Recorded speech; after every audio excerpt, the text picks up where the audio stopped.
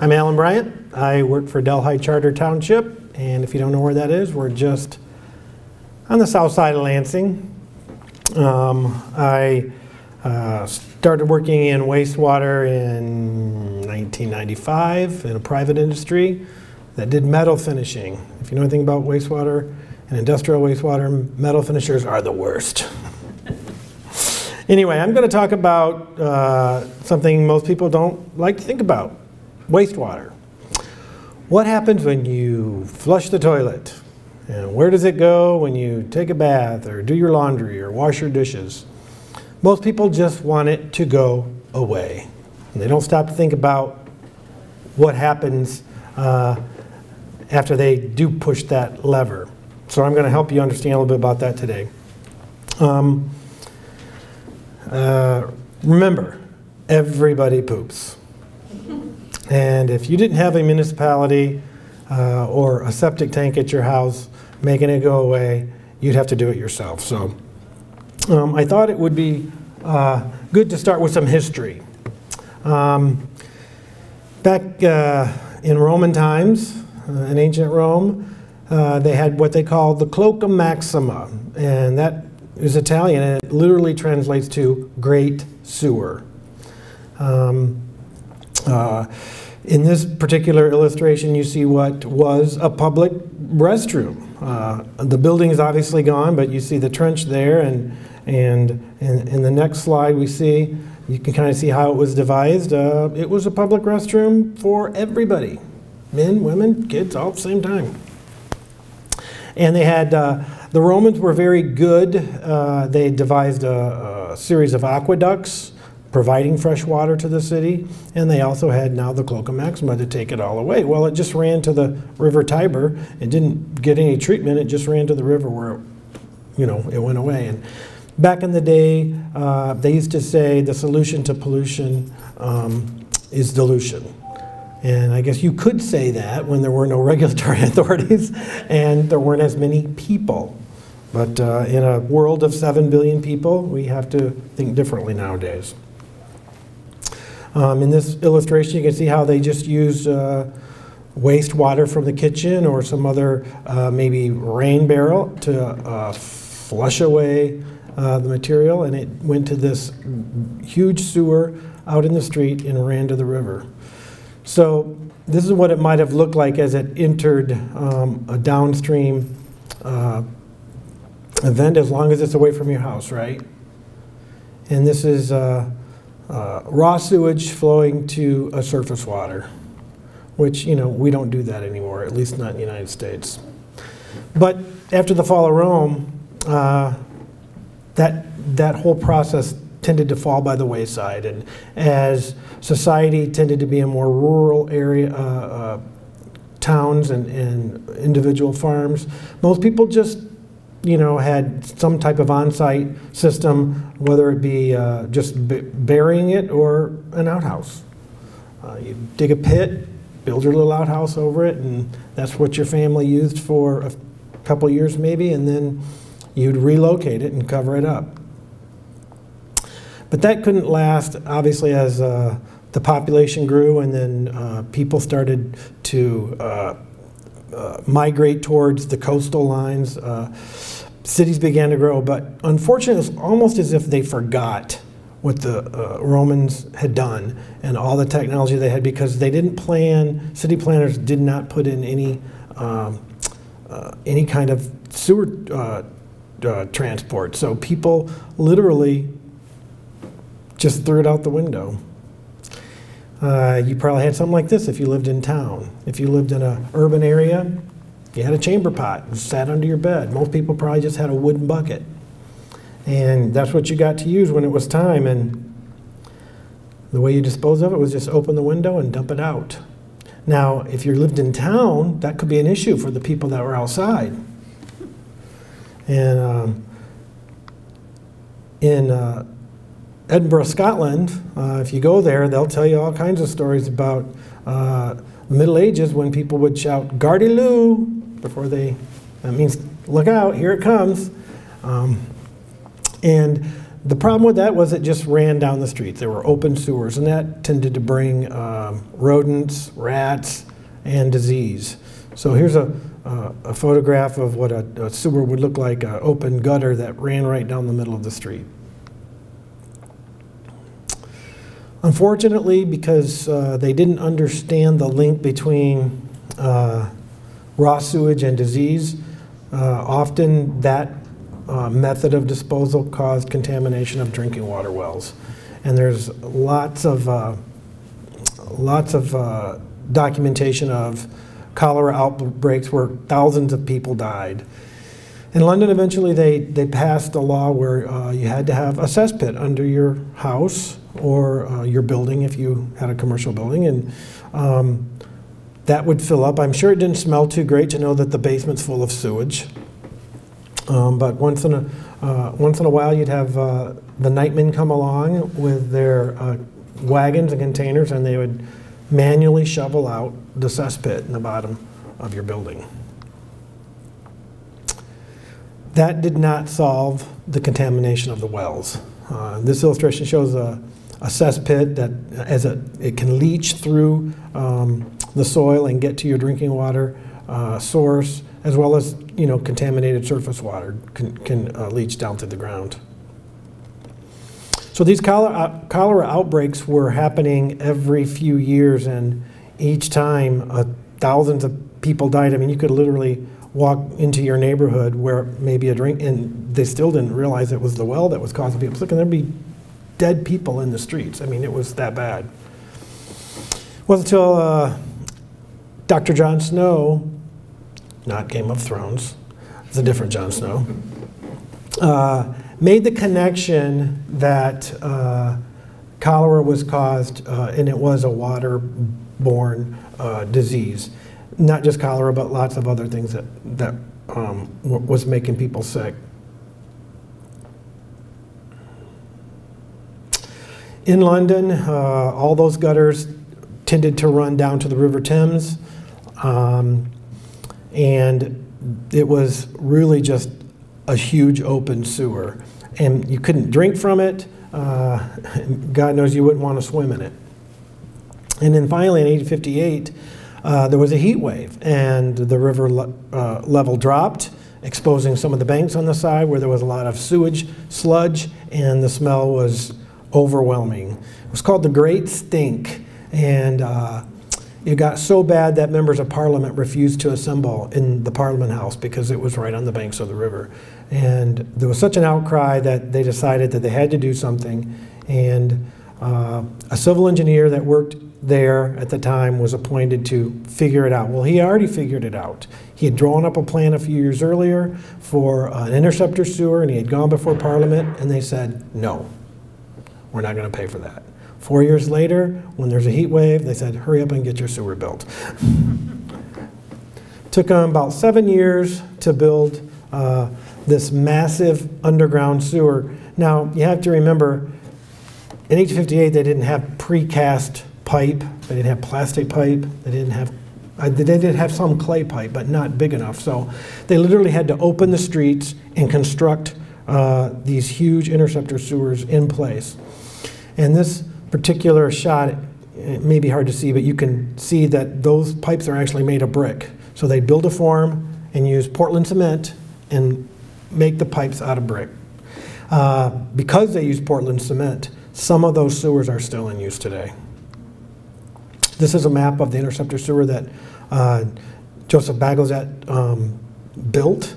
100 miles of interceptor sewer and 13,000 miles of smaller sewers that connected to this huge interceptor sewer. Now, the problem with that is it just moved the sewage away from the city. It wasn't going to a wastewater treatment plant. It was still going to the River Thames, just downstream a little bit. It did solve the problem of the drinking water wells being contaminated, so public health improved, but over time, something had to be done other than that. Even before the interceptor sewer was built, all those solids that were handled, they did realized that there was some beneficial nutrients in that, and some of it was land applied to farm fields, but it was very difficult to handle, transport. It's very wet, and so that was a little bit of treatment, but not much. Eventually, there were experiments that started the trend towards chemical treatment. And one of the first things that was ever done was lime stabilization. So you take a big tank of sewage and you put lime in it. And that changes the pH and allows some of the solids to settle out. So you've got a treated liquid, even though it's not, you know, treatment what we think of today, but it was better than anything they had at that point. So chemical treatment was coming along. There were lots of different recipes and versions that were being developed. And part of that, they discovered that if they took sewage and allowed it to trickle through sand or eventually gravel, that they could get some treatment from that. And it wouldn't be what you might think. It wasn't just a filtration process, but what happened was microorganisms began to grow on the sand and the gravel, and as the sewage passed over it, it got some treatment, some biological treatment. And this illustration shows what a modern trickling filter would look like, but it's based on those sand gravel filters that were first discovered in the late 1800s. And what came out of that, those microorganisms that were part of those trickling filters were adapted and were used in what we call activated sludge tanks. So they took sewage in a big tank and they pumped air to it, because those microorganisms are aerobic organisms. They need air to reproduce and chew on that wastewater sludge without getting too technical, but they were able to achieve complete nitrification in a couple of weeks. Well, a couple of weeks is too long. Back then it might have been okay. We couldn't take a couple of weeks to do nitrification today. So activated sludge is a common biological treatment process today in the United States, and particularly in Michigan. What happened is that was a method of treatment for many years, and then we got to 1972. The EPA was established, and the Clean Water Act was established. It was part of a water pollution permit system that was already in place, but they amended it in 1972, and it became known as the Clean Water Act. And what the Clean Water Act did was it gave the EPA the ability to make it illegal or unlawful to discharge any pollutant to a surface water of the United States without a permit. So today, if you are a company making widgets or a municipality with a wastewater treatment plant, you can't discharge to a river, a lake, a stream, or water body like that without first getting a permit from the state of Michigan, Department of Environmental Quality. And that permit will tell you specifically what you can discharge to your water body. And the permit is based on the quality of that receiving water. So it's different for every person depending on where you're discharging. But it's going to be, you know, things like pH, heavy metals, stuff like that. And that brings us to today. How do we do it today? Now, does anybody recognize this plant? This is the Detroit Water and Sewage Plant. Somebody asked the first time I went through this what their treatment volume was, and I looked it up. It's 650 million gallons a day. So that's a huge plant, one of the largest plants in the United States, obviously. So what happens when you flush your toilet or pull the plug out of your bathtub? The water flows by gravity from your house through your lead to the street, and then it continues to flow by gravity in a whole series of pipes that come together eventually into what we call an interceptor sewer. But it flows by gravity most of the way. And here's what a cross-cut section might look like. You see here not just a sanitary sewer from your house, but also a storm sewer that might collect from catch basins in the street to divert stormwater away to a river. Now, thing to keep in mind is that stormwater that goes into a catch basin doesn't get any treatment. It flows directly to a water body. So that's why it's important never to put oil or any kind of litter or something like that down a catch basin. A lot of communities, those are have combined systems. So if there's a high wet weather event, that can influence flow to the wastewater treatment plant. Not necessarily a good thing, but there's efforts underway to separate those communities. So the wastewater is going to flow by gravity almost all the way, but not very many communities could have a complete gravity flow system. So what has to happen is there has to be a pump station at some point to lift it up to a higher elevation so it can flow by gravity some more. These stations have to have redundancy. They can't just have one pump in there. They have to have at least two, because what if the first one fails? Then you have backups in the line and it fills up somebody's basement with sewage, and so you can't do that. Pump stations and collection pipes have to be maintained. So you have to have specialized equipment. This is a Vector truck, so a lot of communities will either own trucks like this, or they'll hire other outside contractors to do this for them, but they are really responsible for keeping these clean. This is a router jet, so these guys are putting the router down in and cleaning out the pipe, bringing all the stuff that might be accumulated in the pipe back to be sucked up by the Vector truck. And then we have specialized cameras, video cameras we can put down in a sewer pipe. Lots of very old systems out there. So it's hard to tell how old the pipe is. What's it made of? There might be very poor records for old systems, and so a lot of times they get cracked, roots get in there, there's a lot of nutrients flowing through, so once roots get going, they take off. This is another version of a camera that can be used for the bigger pipes, and you can do inspections that way and know where you prioritize where you're going to have to go in and maybe replace pipe or do some repair. And that's what inside of a pipe might look like as it's moving along. So all these pipes eventually make it to a wastewater treatment plant. And what happens then? I'm going to talk a little bit now about what happens at a wastewater treatment plant. Very rarely is it just one stage. There's some really small communities that might have a pond or something like that, but most larger communities are going to have a wastewater treatment plant that has a series of treatment processes that you move through. And I'm going to talk about that right now. They'll always have primary treatment. And one of the first things you do in primary treatment is you screen out the trash, because you'd be surprised at what comes through a wastewater treatment plant. And that's going to be candy wrappers, plastic, condoms, feminine hygiene products. Everything has to be taken out that you can get on a screen like this, and that gets collected and it goes to a landfill. And then the water flows onto the next tank, and we have to take out the grit. Grit's going to be inorganic material like sand and gravel, stuff that can be very abrasive to downstream pumps and valves and processes, so we got to get that out of there. That also gets separated, goes to a landfill. And then we flow into what we call primary clarifier.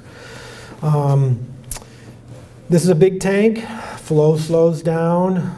All the grease that people dump down their drains at home floats to the top. Stop doing that, by the way. And it comes from restaurants too. But all the raw sewage sludge sinks to the bottom, and that gets pumped off for treatment separately, and the water continues to flow to the next stage. That's really all for primary treatment.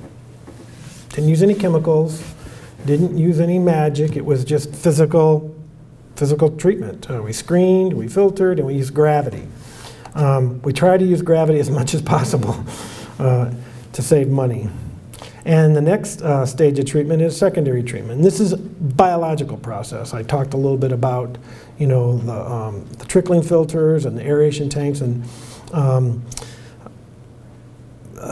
it's tricky because when you have a wastewater treatment plant that is a living organism, you have to be careful about toxins that can come in from somewhere out in the collection system that might kill all those organisms. So most treatment plants that might have influence like that have industrial pretreatment programs to kind of watch and make sure that nobody's dumping stuff that they shouldn't that would kill those.